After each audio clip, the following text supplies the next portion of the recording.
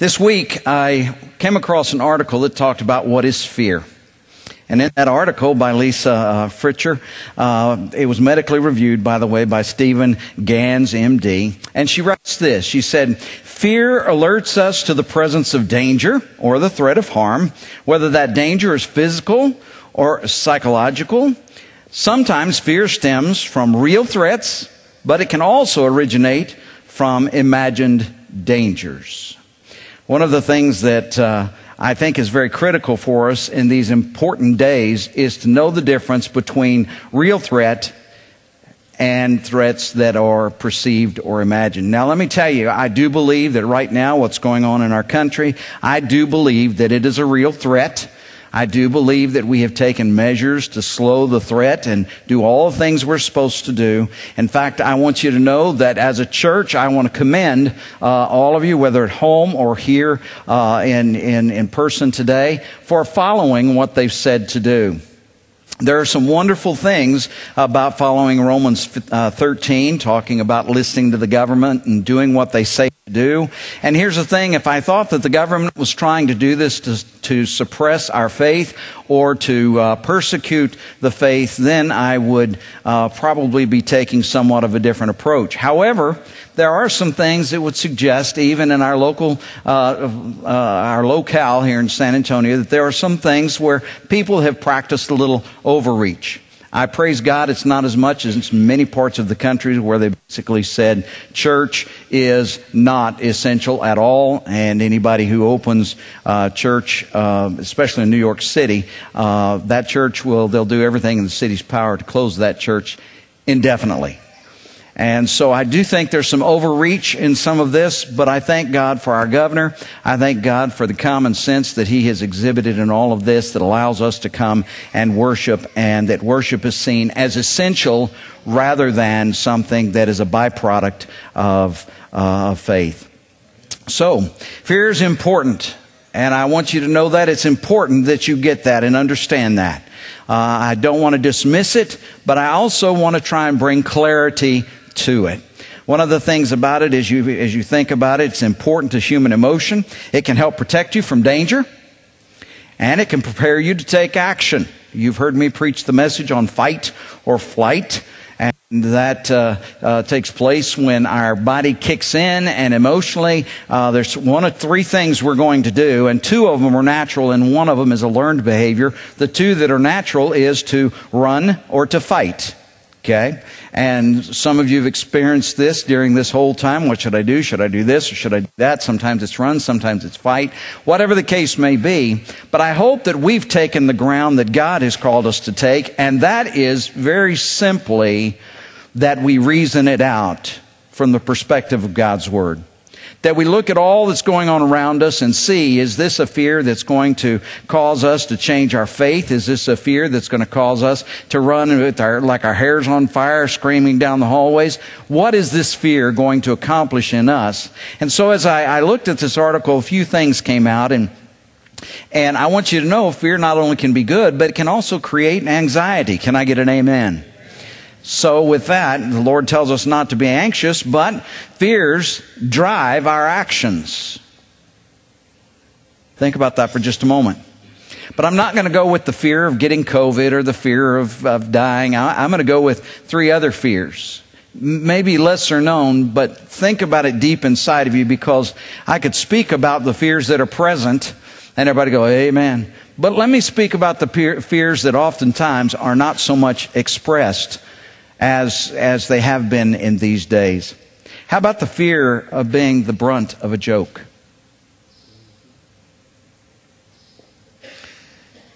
How about the fear of being watched?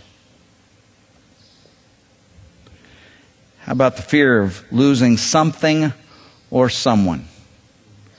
I have to tell you, those are all just as real as the COVID-19, and they all can have an impact on our life. These fears, whether they're being the brunt of a joke or whether they're the COVID-19 virus, whatever, they have an impact of uncertainty in our lives. Uncertainty can generate a fear of social interaction. Uncertainty can generate a fear of loving. There are people out in the world who want nothing to do with love because they've been hurt in the past. And therefore they don't want to experience and don't believe they can experience being loved ever again. Uncertainty can generate a fear of acting, of doing something. Have you ever heard of somebody being frozen and just they couldn't do anything? Uncertainty can generate a fear of living. And I think that's more in line with where we are in our world today, a fear of living. So how do you deal with fear? Well, I took some of the approaches that Lisa had written about in her article, and I just shortened them for the purpose of being able to share these with you. But I also added some things, so I have to let you know that this is some of her intellectual property as well as some of mine, and I want you to know that. And right now, I'm going to say this is ours, but it's kind of mine, hers. I don't know exactly how to put it, because I've preached this sermon on many different occasions and many different ways, and all of these things are things I've shared with you. So as I say the things I've shared with you before, please say amen so that you understand I'm not stealing her stuff. I said it long before she put it on paper. Is that fair enough? First of all, how do we deal with our fears? Well, there's a systematic approach. This one, many of you are going to love, and you're going to argue with me later, and it's okay. I still love you. But it's proven, and it's a fact, that this actually works. In this treatment, you gradually you're led through a series of exposure situations. For example, fear of snakes. I knew that would get every one of you. Fear of snakes. It's interesting that every time there's a snake on the property, it's always a rattlesnake. It always is. I can be green. It can be black with yellow stripes. It can be just almost anything, but it's a rattlesnake. It can have a rounded head, not a viper head or a arrow-shaped head, but it's a rattlesnake. And I have to tell you, that troubles my heart. While many of you would believe there is no snake that's good except a dead snake. Believe it or not, God created snakes, and even though that was the conveyor in the beginning of what seems to be the original sin and everything like that, the reality of it is, believe it or not, there are some snakes that are good. And of course, if you didn't hear it at home, somebody said, dead snake. I got it. Well, here's the way you start to overcome these things. Is first of all, you sit down and open a dialogue about snakes. This is one of the approaches to dealing with fear. You sit down and start a dialogue about the very thing that brings you fear. You start looking at any advantages there are. You start looking at what the purpose is in the environment and what God created them to do and all of those kind of things. And as you look at those things, you begin to realize that all snakes are not poisonous and going to kill you if you touch them. Now some of you are going, okay, you lost me right there, Pastor. I got it, because you have a fear that doesn't matter what anybody does, you are going to hold on to that fear and ignore anything about any benefit that's there. Well, I want you to know that this is just a method that they use, and if you choose not to use it, then you're going to continue with your fear, and all God's people said, shame on you. So we look at how they're positive or how they're beneficial.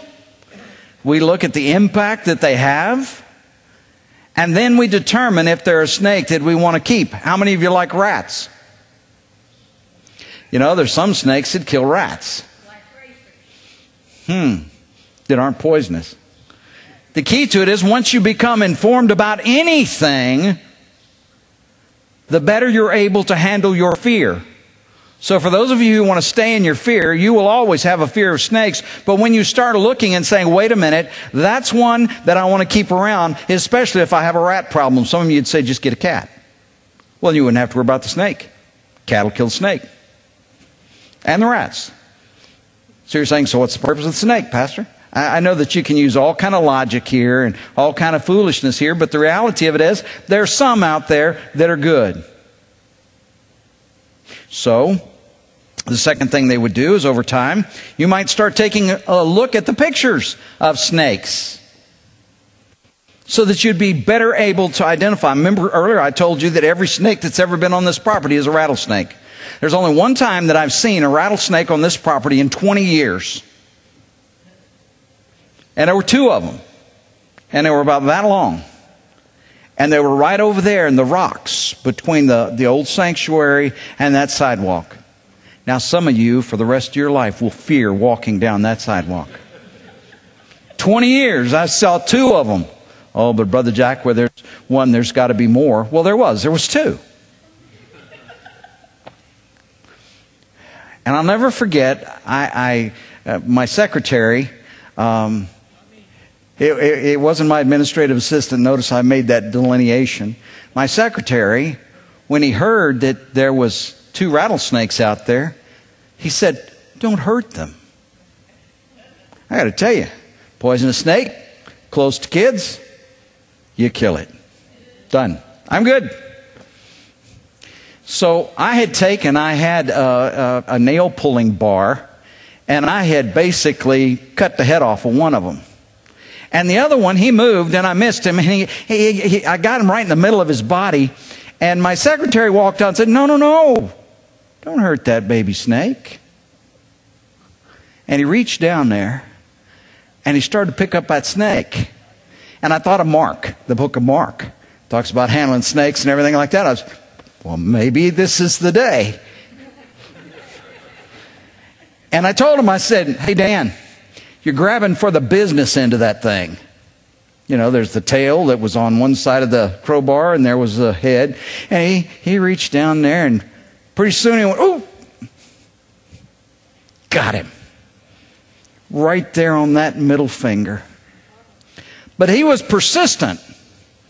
He reached back down there and pulled that thing out and grabbed it by the head, and he took it out and put it in that field so it could die or be eaten by the birds out there. I don't know which, but he took it out there as if he was doing some kind of compassionate thing. But I have to tell you, for 4 days, he never went to the hospital. For 4 days, that man sat and he typed. He couldn't even use his other hand because it was so swollen. But he wasn't going to go to the doctor, and I remember there was a place on it that even opened up because of the swelling was so bad. Now, I have to tell you something, folks. That's the only experience we've had with the rattlesnake. And if we ever had another one, I will tell you, don't touch the business end of the snake. Okay? I'll be the first to go out and help you kill the thing. But I have to tell you, I don't want to get rid of some of the garden snakes, and I don't want to get rid of some of the other snakes that are beneficial. But if I didn't know the difference, I knew from the minute I saw it was a rattlesnake. Why? Because I've been informed about snakes. I've looked at pictures, and that's the second thing you do, is you wind up looking at things so that you're able to identify what's a threat, what to be fearful of, and what not to be fearful of. So, you begin to look at snakes and their pictures and be able to identify them. And then, when you're able to identify the various snakes, then maybe you start playing with a little rubber snake. Put it under somebody's pillow. Something like that. I know in my house that would probably culminate in my passing, but you take that and you determine the fear factor. And that differentiates between accommodation and real fear. Things you should be fearful of. So, I get it. You're focused on the fear of snakes. Nothing is going to change that. That is impossible. No, it's improbable. Let's make sure we call it what it is. It's improbable that you will change your thoughts on snakes, but I still had to go there because that's the systematic approach. You're unwilling to learn and apply new coping techniques to manage your fear response about snakes. But apply that to other areas of your life. And then maybe you can apply that systematic approach. The second approach was the flooding approach. It's based upon the premise that a phobia is learned behavior and you need to unlearn it. Okay? That's the premise. You need to unlearn it. In the flooding approach, you are exposed to the object of your fear for a prolonged amount of time. It's kind of like when Indiana Jones was laying in that thing and it was full of snakes. Yeah, that's the kind of thing. In fact, the Schick method back in the 70s, what they would do is anything that they wanted to break in your habits, for example, smoking or something like that, they would have you sit down and smoke continuously with 3 or 4 or 5 cigarettes in your mouth at one time. And you just smoked and smoked and smoked until you came to a point where you said, I hate this, and you never wanted to smoke again. So the flooding method of dealing with your fears is also one of the things that you can do. You begin to identify potential panic until your fear begins to diminish. Note, this should be done in a safe, controlled environment. Don't do it because Brother Jack said it works. Trained professionals are a good place to go for this. Confront your fears, and over time you begin to overcome your anxieties, realizing that you're still okay. I went to Astroworld in Houston. I don't know if it's still open or not, but they had a roller coaster there, and it was the thrill of a lifetime. I rode it many years later, and it wasn't as thrilling as it was then, because everybody said, oh, it's so dangerous, and the back car comes off the track, and it did. You could watch it from down there standing in the line. A lot of things to fear about the cyclone. When I was in high school, I had a fear of roller coasters to some degree, and I just wanted to prove to the girls I didn't want to look bad. I had the fear of looking bad. I didn't want to look bad to the girls and stuff like that, so I decided I'm going to overcome my fear of that roller coaster. I rode it 37 times in one day. And now I'm like, yeah, roller coasters. Yeah, but now I've got a heart thing, and so this is kind of like, no, you got a heart thing now. And I'm like, I did all of that and I lose out. But I remember trying to get my boys to ride on a roller coaster. Come on, guys, you just got to give it a try. Get on it and see if you enjoy it. You know, see what happens. Thousands of people ride these things every day. And you know, that's one of the real things that we can look at about the flooding method. Look at all of the people who do this every day and are okay. My son, I'll never forget, he wrote me a letter. He was in the right below the catapult on the USS Carl Vinson, an aircraft carrier, and he was right below it, and he had been out there for about 5 days, and he sent me this heartbreaking email. Dad, I can't stand this. This is impossible. No one can, and no one could bear this, and everything. And I said, son, thousands of guys have slept in the same place you're sleeping, and guess what? They're still alive, able to tell the tale. Now, son, just suck it up and keep going. To which my counsel did not receive a very nice response. But the flooding method says, hey, there's other people, it's going to be okay. You know, and one of the things that we keep hearing about all that's going on around, it's going to be okay. And, you know, I believe that, not because they tell me it is, but because God is still God, and He's still on His throne. He has not relinquished 1 ounce or 1 speck of His sovereignty in all of this. So, we see this. The third method is the coping method, and basically surrounding yourself with people that are going to encourage you, which one of the things that we do in church, we're supposed to, and the Bible tells us, to be an encouragement to one another, spurring one another on to the things God has called us to do. And so we look at it, and so social support comes in this, stress management like deep breathing, progressive muscle relaxation, and all of these different things. And you know what? I would say just get you a squeezy ball. They work really good. Put it in this hand for a while. Just relieve your tension. There are many different ways you can relieve your tension. I tell you that. And so coping skills. Your pretty place that you go to whenever things aren't going well. All those kind of things. And so there's the coping method. The final thing of the coping method, though, is one I tell people all the time when I'm in the hospital and they've got a loved one in the hospital, and that is take care of you. Eat, sleep, Do what you need to do. They're in a place where they're being taken care of. Right now, take care of yourself, because there'll be a time that you have to take care of your loved one when they come home. But be prepared to do that by not being exhausted from doing what doctors and nurses and everything like that are able to do. So, those are three of the worldly approaches to take a look at it, and all three of them can be incorporated into what I'm about to share with you in this message. I know this has been a long introduction, but just wait. The message is even longer. What would you say if I said, take all of these things and let them augment, not be the basis for, but augment a biblical approach to fear? Something that you can use as tangible things. God's Word is enough. I get that. But the reality of it is, what they're saying is true things. These things actually come to fruition and take place, and people have overcome certain things in their life by using these three methods. But what if we took a biblical approach to these things?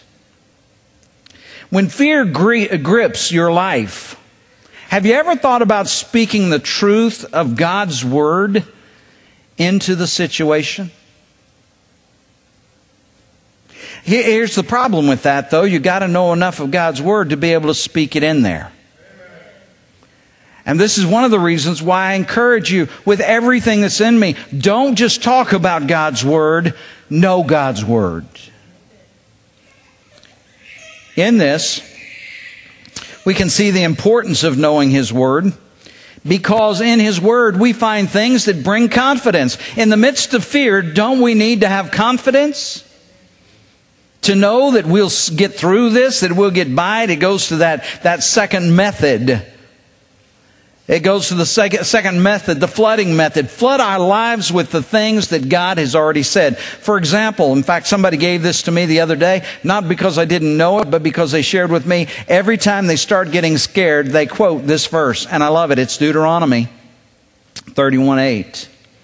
The Lord is the one who goes ahead of you. He will be with you.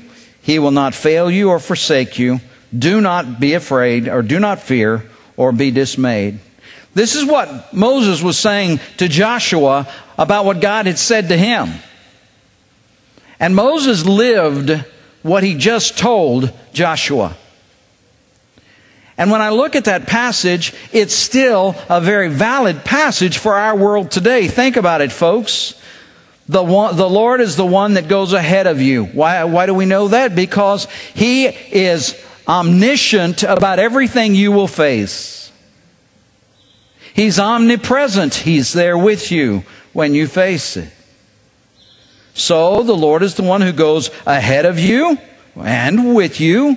He will be with you in that next part. He will not fail you or forsake you.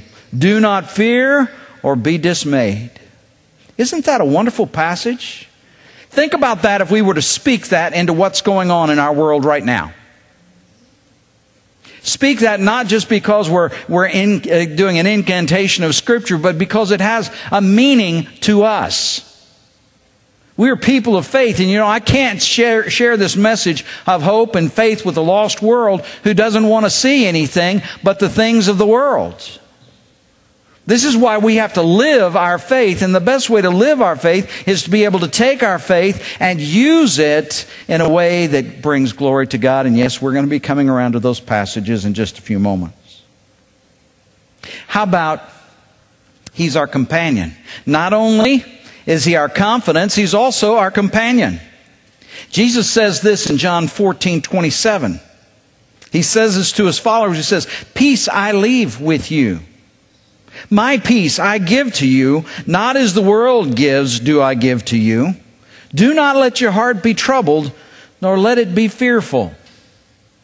Why? Because He's right there with us.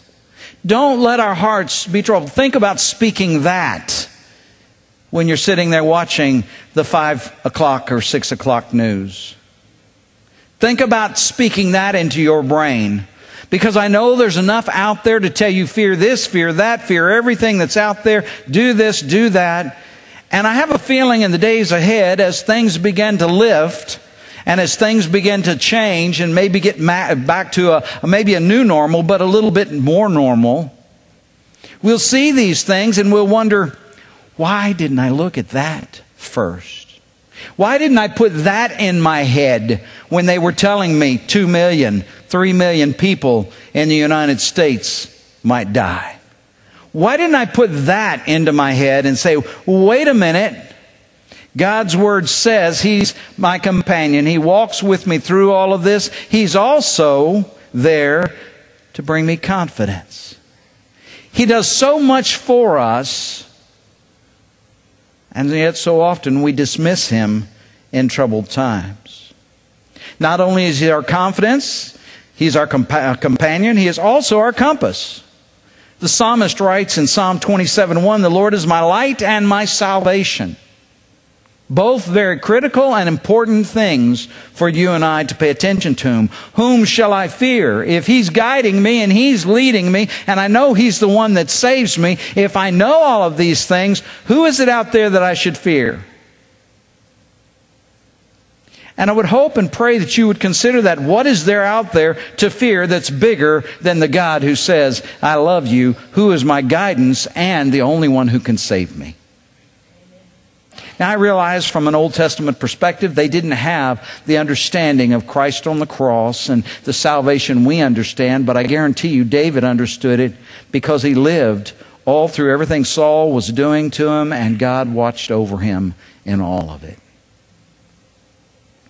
So I think it's applicable for today as well as then. But how about Hebrews chapter 13, verses 5 and 6? Make sure that your character is free from the love of money, being content with what you have. For He Himself has said, I will never desert you, nor will I ever forsake you. So that we confidently say, the Lord is my helper. I will not be afraid. What will man do to me? You see, we have to have a compass within us that says this is the right way for us to go. And right now, our compasses are kind of messed up. And you know, I think it's kind of like Jack Sparrow's compass. If you remember the Pirates of the Caribbean, and I don't know if I've just broken law by mentioning a copyrighted name or not, but his compass, what was so unique and intriguing was it didn't point north. In fact, the British, when they got it, they said, he's even got a worthless compass. They throw it down and say it doesn't even point north. But he had a compass that pointed to whatever he wanted. And that was the key to that compass. So he's like, okay, fine, throw it down. It's a worthless compass. Give it back to me. I like a compass that doesn't read the right thing. But so often we have a compass, and our compass is set for us to find whatever we want. But the Bible teaches us we should be seeking and using God's compass that's always going to point back to Him, to His work, to His mission, to who He is. So, we see that He is our confidence, our companion, our compass, and He's also our glory. There's none of us that deserve any glory at all. In fact, God says, I don't share it with anybody. He's our glory. If we have anything to boast on or brag about or anything like that, it ought to be who we serve, who He is. That's where our bragging and boasting should be. In our confidence as our companion, as our compass, our glory should be seen not in what we can do, but in what He does through us. So, with that in mind, I'm going to ask you, if you would, we're going to do a little calisthenics real quick. All right, at home, I hope you'll just join us. Stand with me for the reading of God's Word. In heaven, they recognize that He deserves every bit of the glory. None reserved for anything in heaven or on earth except God. It says in Revelation 4:11, worthy are you, our Lord and our God, to receive glory and honor and power. For you created all things, and because of your will, they existed and were created. Leading us to a response in 1 Corinthians chapter 10:31. Whether then you eat or drink or whatever you do, do all to the glory of God. And then he gives us a passage of confidence, and it says in 1 Corinthians 15, verse 58, "Therefore, my beloved brethren, be steadfast, immovable, always abounding in the work of the Lord, knowing that your toil is not in vain in the Lord." Father, we thank you for these passages. And Father, we don't recite them as some kind of power prayer or power verse. We recite them because it reminds us that it's about your glory. It's about the greatness of who you are. It's about us showing forth your glory, your greatness, not for ourselves, but for you. We thank you for that wonderful responsibility. And Father, we praise the awesomeness of who you are. We thank you. Now, Father, be with the rest of this message. And I pray, Lord, that as you do, that you'll speak to our hearts. Help us to think of ways where we can go out and serve you even better, even in the midst of all the fear, even in the midst of all the uncertainty. Lord, give us a confidence in you. In Jesus' name I pray. Amen. Thank you. You may be seated. When we look at His glory, it takes us to the questions that we've asked now for these many, many weeks. And we will continue to ask these questions. And the reason we are is because I have heard from some of you that, hey, it helps to be reminded each week of these things, just so that when we go out, we understand what our mission really is. I'll give you an example. Brother John has been speaking about who's your one, and I have to tell you that as John has stood up and talked about who's your one, what thrilled my heart and my soul was I didn't have to go tell the head of our deacons, "Hey, John, you need to do this." And then John said, "Okay, Pastor, if that's what you want me to do." He did that last Sunday, all of his own volition. Believe it or not, Brother Jack had nothing to do with it. And then this morning, as we were standing out in the hallway, we had another brother share with us that it's working because he's been praying for a guy who's been practicing Jehovah's Witness for several years, and he's making some inroads into his life because he's been praying for them. I have to tell you, the power of prayer still works. And when you focus it in the direction of those that are lost, God will always bless that because He desires that no one should go to hell, but all would be saved. But they have to be saved through Jesus Christ as the Father draws them. So, these questions are here to make us think. What does God's love mean to you? What does it mean to me? Wow. You see, if He's my companion, I ought to be getting closer to Him. You know, one of the things about it, and I don't like using my wife for an example, but I'm going to today. This is a good example, so I'll be able to have lunch today. The longer I'm with her, the more I know about her. I know what pushes her buttons, and all you men should say. And I know the things that make her pleased. All of these things, and it's wonderful. And the longer you know someone, the more you love them, not because of whatever the foundation was you started off on. Some people are still at the fact, He saved me. Let me tell you something. Every day He wants you to fall in love with Him even more. So what does His love mean to you? Secondly, what have I really searched out about Him, about God this week? We know He first loved us, but what have we found this week about His love? The third question, am I becoming more, or am I willing to make real changes in the secret places of my life? I'm not even going to say anything about that. But you know those places where you harbor anger, selfishness, loneliness, and your anxiety.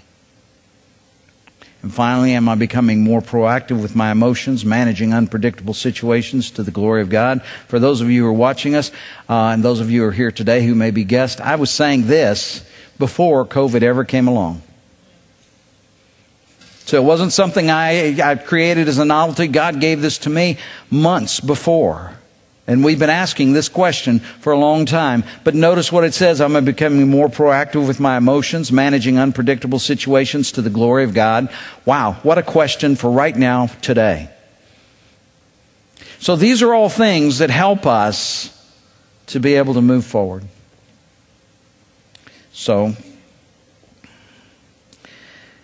I want to take you over to a biblical example for just a minute if I could. I want to take you over to Daniel chapter 6. We're We're going to be looking at a large group of verses, but we're going to do it in a very timely way.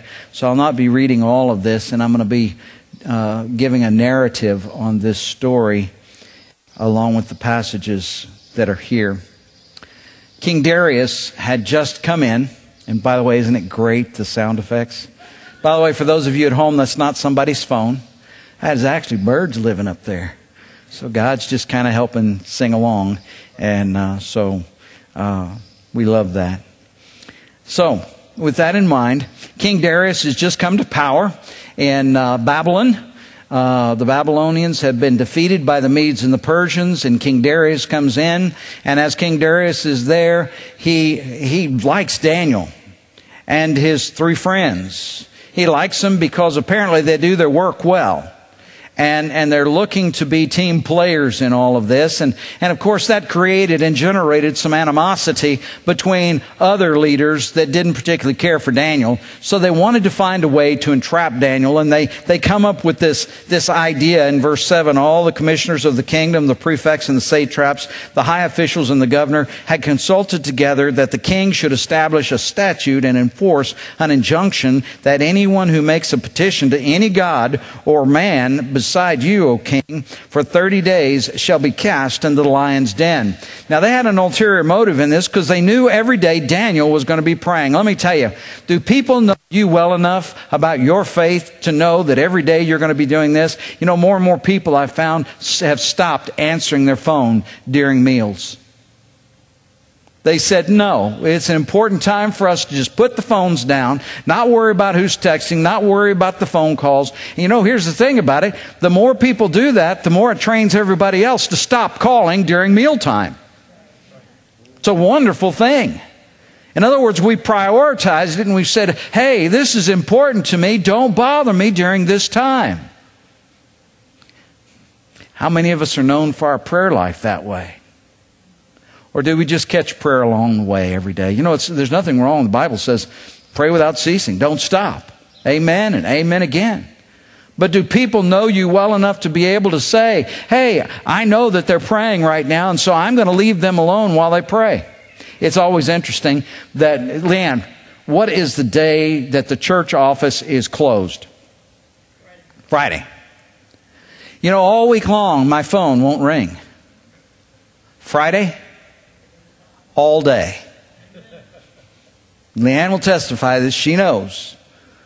Okay, folks, let's say it together. The office is closed on Friday. Did you catch that? Okay, good. It's closed on Friday. But that seems to be the day that everybody says, oh, wait a minute, I'll call. And 90% of the time, it's something that could be dealt with on Saturday or Monday or Tuesday or Wednesday or Thursday. But Satan loves to steal away time. And I'm not calling you Satan, but don't be his advocate either. But here's the thing. That's the day that I take off to spend with my wife and do the things I need to take care of at home. Real simple. And after 20 years, we still have people that don't get that. How long have we had Friday off?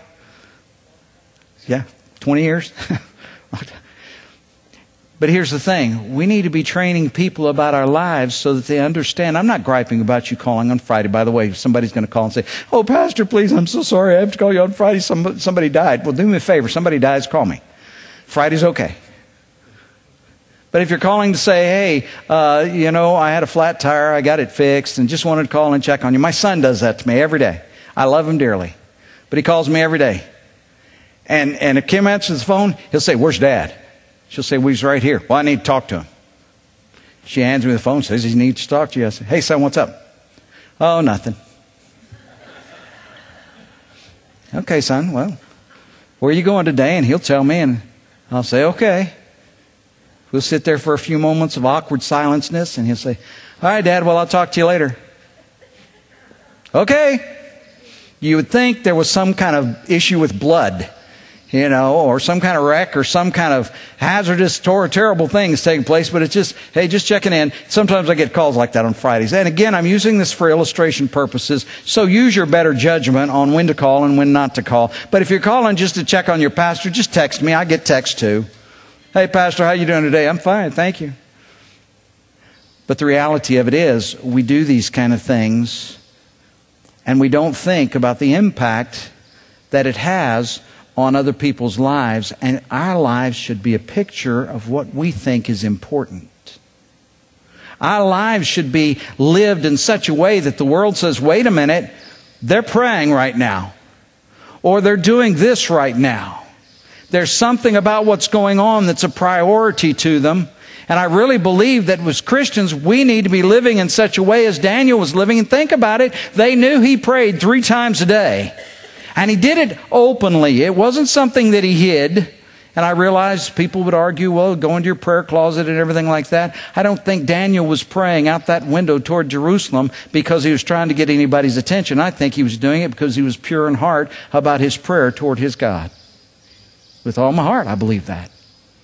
He wasn't doing it as insurrection to the government. And when he continued to do it, the story tells us, when he continued to do it, he wasn't doing it saying, well, I don't care what the king said. I'm going to do what I want to do. You know, there's some churches out there doing that today. They've told us we can't do this and we can't do that. Let me tell you something.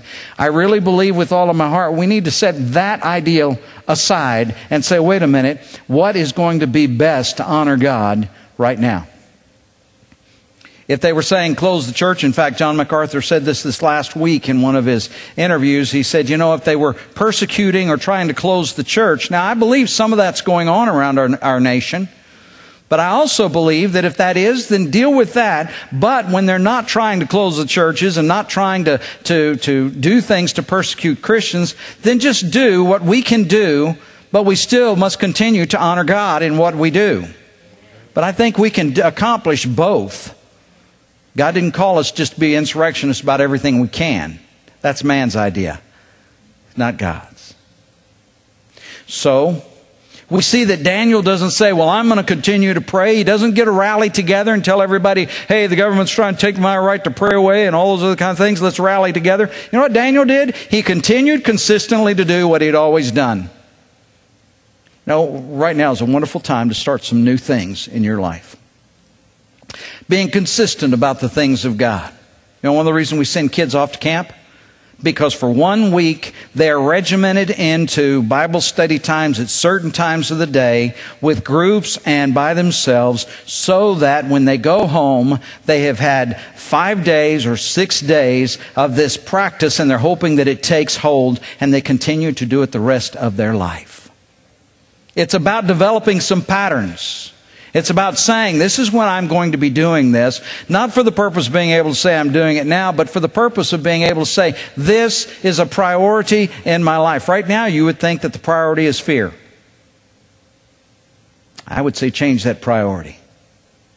I would say change it to the glory of God, to things that glorify God. So he didn't stand up and he didn't try to create insurrection or anything like that.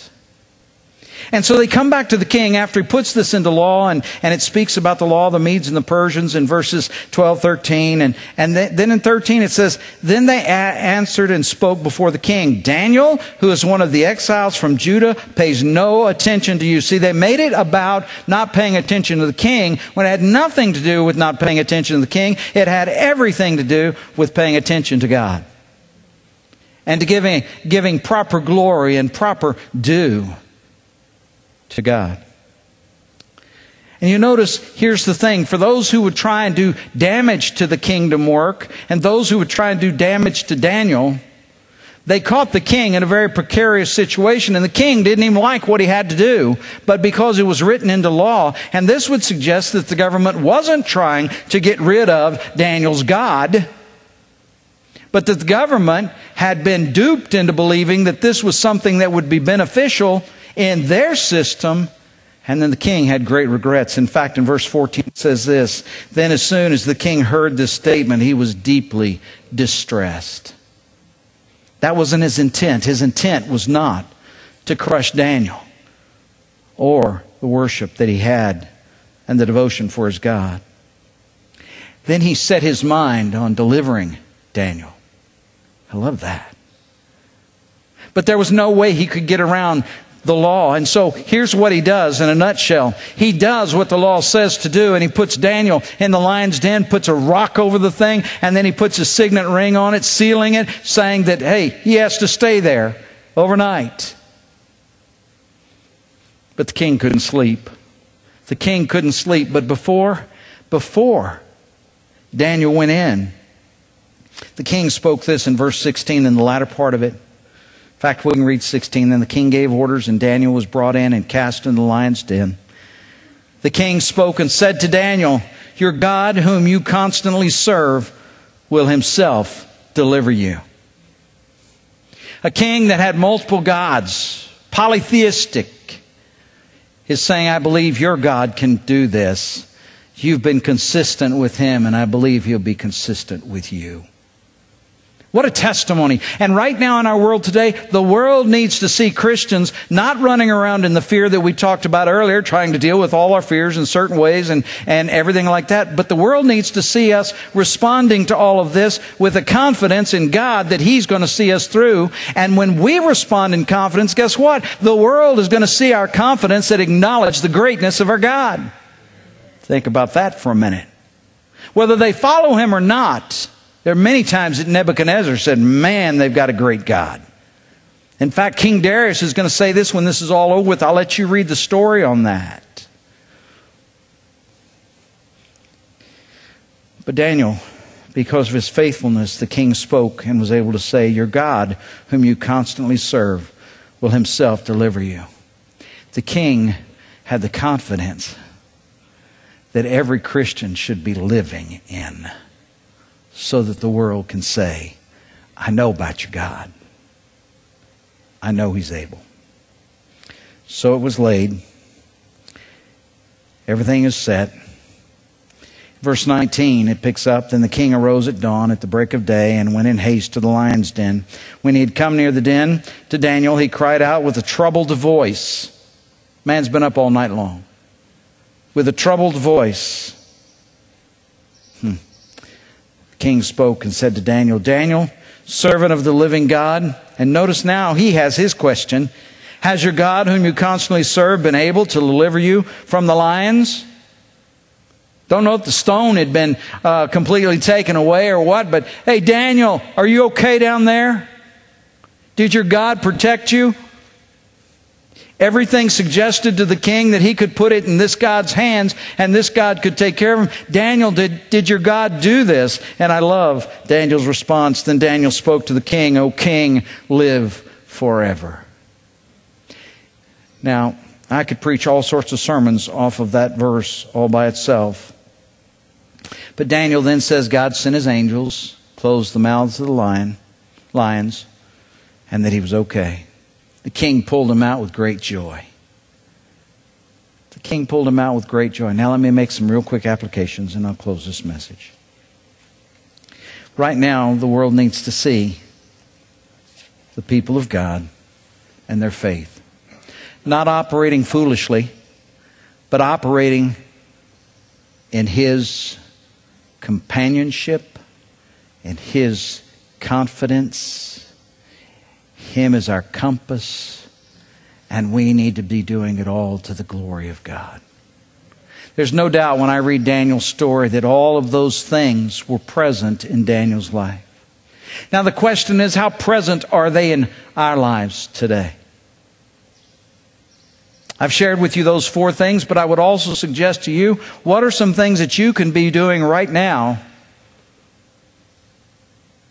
to be living to the glory of God? You know, I wish I could say, here, let me answer all those questions for you. And some people would try. But I realize that in all my endeavors and all my attempts to tell you how you need to live your life, I could be guiding you down a wrong path. But I know that when you seek the counsel of God and seek the counsel of His Word, I know that you'll never go down a wrong path. But it's when you make your mind up to say, I'm going to live and do what God says. I'm going to live in the confidence He gives me. I'm going to live with Him as my companion. I'm going to live to His glory. I'm going to live with Him as my compass. So, in a world that needs to see strong faith, they need to see not foolishness, not fear, but faith. May I encourage you this week to go out and to live in the faith that God is able in all things. I remind you this constantly. God wasn't surprised by the COVID virus. He's not up in heaven wringing His hands saying, "Oh my goodness, what has happened?" If you believe that, any part of that, God stopped being sovereign. But according to His Word, there's never a time that He's not sovereign. He is always, regardless of what you say or I say, God is sovereign. And because of that, He can be our confidence. He can be our companion, our compass, and our glory. Would you stand with me? Father, we thank You for the opportunity of sharing this message. I pray in these moments that You would use it to Your honor and Your glory. Lord, as we open this invitation, Lord, we recognize it's not an invitation to the greatness of this pastor, but an invitation for people to respond to what You're speaking into their heart right now. I pray, Lord, that You would help us to live our lives in such a way that the world would stand up and take notice, not of us, but of the greatness of who You are. Father, I realize we got to overcome our fear. There's things we need to identify, things that we need to address with confidence, and things that we need to run from. But Father, most of all, may the world see us running toward You. When we don't understand, when our fears overcome us, may we always look back to You. Father, help us to live that so that the world can see that. We thank You for all You do. Use this time of invitation now to Your honor and Your glory. And I pray it all in Jesus' name. Amen. As I do for the